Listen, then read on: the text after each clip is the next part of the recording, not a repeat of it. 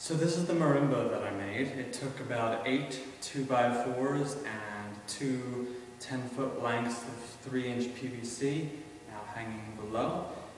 I've been working on it since last Sunday. It took me about 5 days to complete, working through most of the day. The design is my own. I did borrow some information from the internet about the lengths of the pipes and so on. As for the keys, I used an app on my iPod to tune them using its internal microphone. So, not predetermined lengths, but tuning them each by hand, hitting it, checking the pitch, taking it to the saw to remove a little bit more wood, repeating that process 5 to 10 times for most of these.